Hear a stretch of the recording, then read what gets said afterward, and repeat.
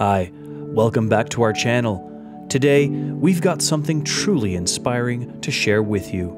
Let's meet Dr. John Scharffenberg, a 100-year-old nutrition professor. He's not just your average centenarian, he's a living example of how the right choices can lead to a long, healthy life. Can you believe it? During 100 years of his life, he has never touched a drop of alcohol or a cigarette. If you're looking to live a healthier and longer life, then this video is for you. Are you ready to open the door leading to forever young? Say no to the term vegan. Let's start taking care of your health by paying attention to your daily meals. Well, I'll give you a university course in one sentence. Eat at the proper time. That means no snacking. Eat at the proper time. This is something you've probably heard a lot of nutritionists recommend. But probably not more than 50% of people here, ourselves included, actually follow those tips. But if you see Dr. John Scharffenberg, the best testament to how effective it is to maintain a good diet for 100 years of his life, we will change our habits for our own sakes. Okay, so let's start a healthy diet ASAP. There are quite a few people who keep their youthful appearance even though they are over 80 years old.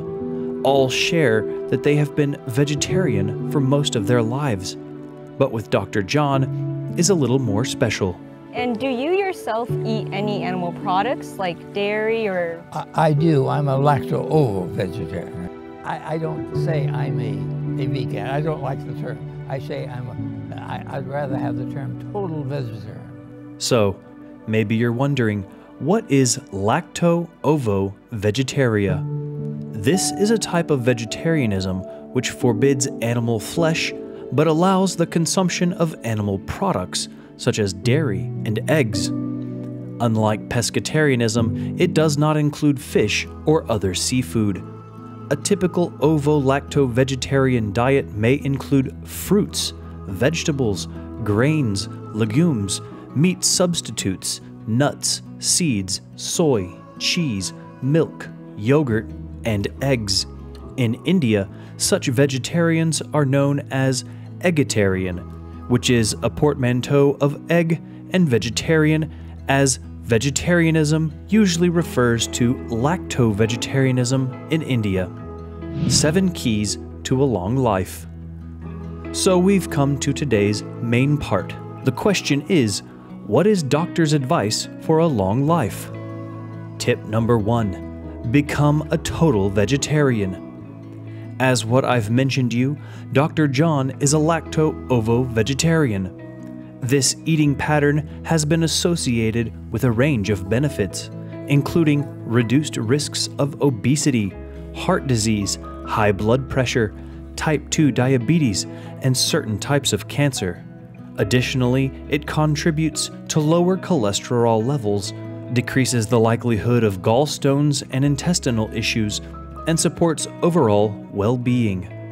While planning is essential to ensure sufficient intake of nutrients like protein, iron, zinc, and omega-3 fats, a well-designed lacto-ovo vegetarian diet can successfully meet these requirements. Tip number 2, avoid meat. Dr. Scharffenberg also recommends avoiding meat altogether.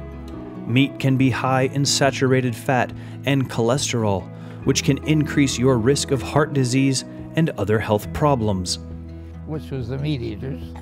They had more heme iron there. The iron in the meat is more quickly absorbed, so it's good from that standpoint.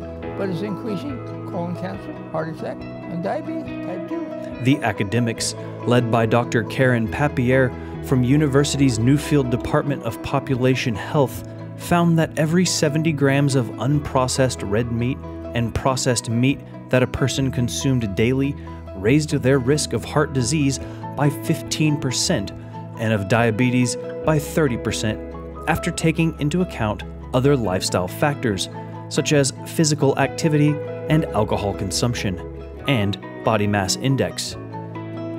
Tip number 3, follow intermittent fasting. So I brought up my children on 2 meals a day. Doctor's family. I eat breakfast about 6:30 in the morning. Doctor wakes up about 4 and eats breakfast about 6:30. And then lunch comes 12:30 or 1. And that's it. That's right. You didn't get it wrong. His family really only eats 2 meals a day. No snacks. Surely many of you will wonder, eat like that? Will he feel hungry or not? But we say when you get hungry, drink a glass of water. I see. Okay. So you don't, no snacks. Wow, how cool is it? He must have practiced a lot to avoid the temptation of delicious snacks, but this is worth it. Look at him at the age of 100. Tip 4, eat fruits and vegetables. You know Dr. Scharffenberg really likes fruits and vegetables. Do you have any favorite vegetables? I'm trying to think what I like most. I kind of like snow peas, but more fruits, tomatoes. But take a note for this. There is a problem with potatoes, and you need to watch it carefully. They have a high glycemic. And you know what? The glycemic index of potatoes is even higher than ice creams. According to the doctor, eating a lot of green vegetables in your meals every day can help you reduce your risk of death. If they have a food that had vitamin A and vitamin C in it both, they could reduce their death rate about 3/4. Many nutritionists recommend that we eat lots of fruits and vegetables. If you want to maintain your youth and improve your health, add these foods to your daily diet. Tip 5, drink purified water. According to Dr. Scharffenberg, the important thing that we need to improve for a good health is water. So I think water improvement was the biggest thing we did compared to any other country. Firstly, purified water ensures that your body receives the essential minerals required for optimal functioning, safeguarding your health and well-being. By eliminating harmful bacteria, it protects against illnesses, stomach discomfort, and nausea, making it a safe choice. Purified water also grants you the pure, natural taste of water. Tip 6, exercise regularly. Exercise is extremely important. According to Dr. John, exercise helps to keep your weight down. Exercise helps you with hypertension, is the best preventative for hypertension there is. Exercise helps to keep you from diabetes. In other words, if you exercise and you keep your weight down and you're on a vegetarian diet, you won't get diabetes. FYI, for every disease, we know overweight is going to increase your risk of dying. And another information for you, if you are obese, but you exercise every day, you will live longer than the person who is normal weight who doesn't exercise. Yes, that's what Dr. John said in the interview. So, what are you waiting for?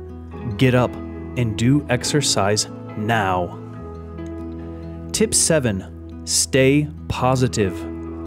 Last but not least, mental health is very important if you want to stay healthy. When I get up in the morning, I'm so excited. Optimism can reduce the risk of anxiety and depression. It also can increase your level of physical activity. Not only that, optimism can improve your cognitive functions and memory. Optimism can improve your ability to form and maintain relationships. Might be you've heard this before.